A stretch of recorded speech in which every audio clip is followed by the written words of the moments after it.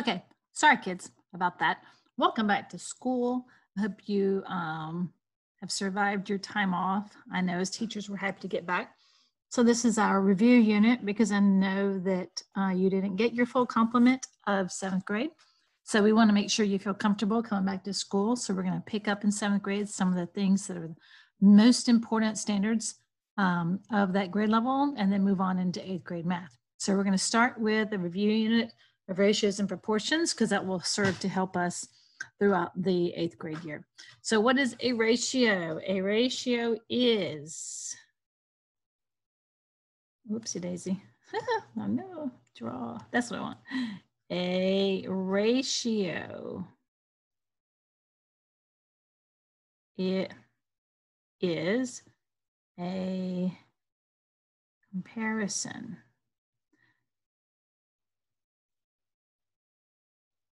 of two quantities. I have to write really small here.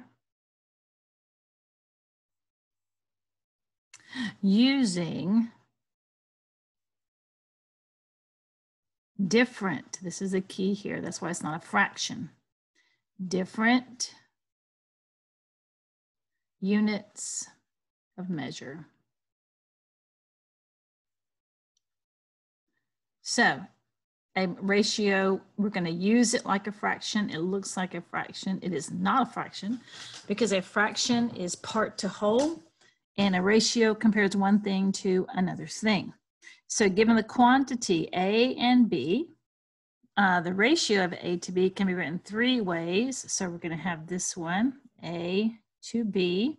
This right here, the fraction bar, you read that with the word 2, okay? Sometimes we want to shortcut and read it like it's a fraction when there's numbers there, but really in a ratio, the fraction bar is the word 2. All right, and then we have A to B with that colon, and then we have A to B with words. All right, like fractions. Remember I said we're going to use them like fractions, but they're not fractions. Ratios should always be written in simplest form.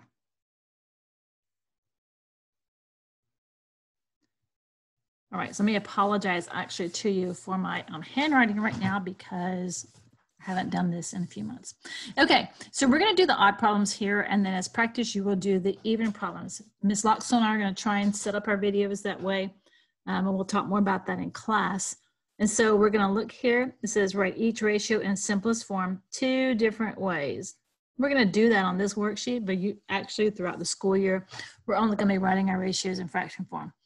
Okay, so 8 DVDs to 2 books. So we're going to rewrite the original 8 to 2. Then we're going to simplify by finding that greatest common factor, which in this case happens to be 2.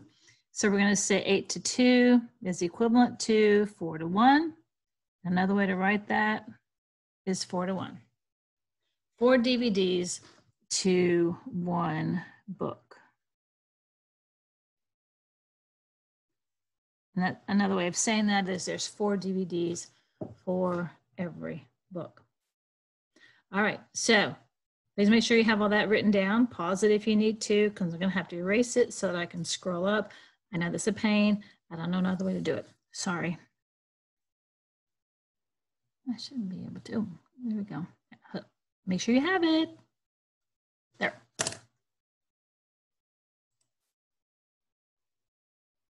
Okay, here we go. All right. Hopefully I can get the rest of this on one page.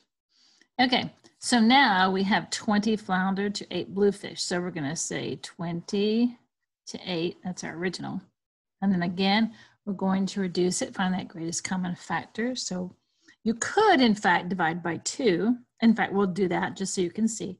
That would give me 10 to 4. But that is not simplest form yet because there's still another common factor, which of course is 2. So that's going to give me 5 to 2. This now is simplest form.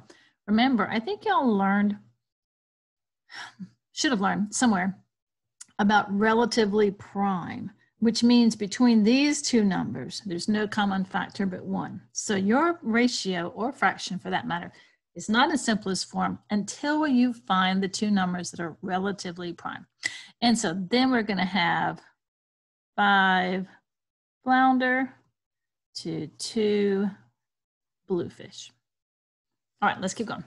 So we have 36 bananas to 27 apples. So again, we're going to try and find that greatest common factor. Hope you recognize that it's 9. So we're going to divide by 9 here, and we're going to get 4, 2, 3. So another way to write it is 4 bananas to 3 apples. That's a B, not a 6. Sorry about that. Okay, last one here. So we're going to have 30 to 72. So on this one, if you're not really good at coming up with the greatest common factor right off the bat, if it helps you, start with 2. Divide by 2 on both of these. So that would give us 15 to 36. But now we look at that and we notice that 3 goes into both of those numbers. So we're going to divide by 3 and give us 5 to 12. That's our simplest form, 5 to 12.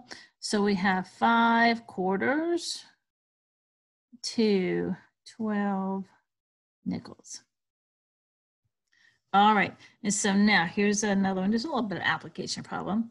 The team had 48 wins and 28 losses. So find each ratio in simplest form. So this one says wins to losses. That's a big clue that the wins number goes on top and the losses number goes on bottom. The way they write it to you here, the first one given is your top number, the second one is your bottom.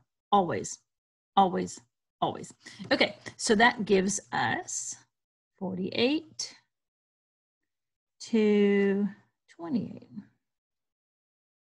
All right, so we're going to figure out what on earth goes into both of those. Again, you could start with 2 if you're not really good at coming up with your greatest common factor right off the bat. If you start with 2 here, you've got 24 to 14.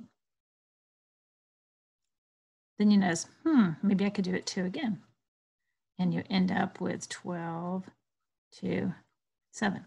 Some of you came up with 4 right off the bat, but if you notice, we divided by 2, and then we divided by 2 again, which is the same as dividing by 4.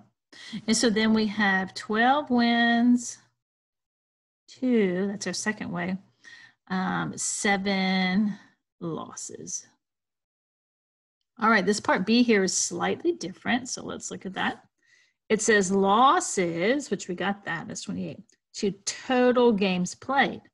So total games played means we have to add these wins and these losses together. So our losses we know now is 28. But our total games played, once we add them together, we get, what do we get? 76. Is that right? Yep, it is. Okay, so then we need to figure out what goes into both of those. So let's start with dividing by 2. So we'll get 14 to 38. Then we divide by 2 again, and we get 7 to 19. So that brings us to our simplest form, because nothing, if you'll notice, you probably recognize 7 and 19 are both prime.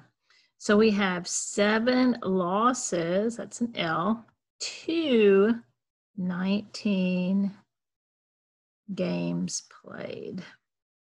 All right. Okay, I promise you my handwriting will get better as we go through the year. But that is our first page, page 1 of our review unit. So you can use these notes and these examples to help you as you work through a couple of practice before class and as we finish out the practice in class. You can do it, I think you'll have it digitally, but you can also do it on paper. All right, until next time, kiddos. Oopsie.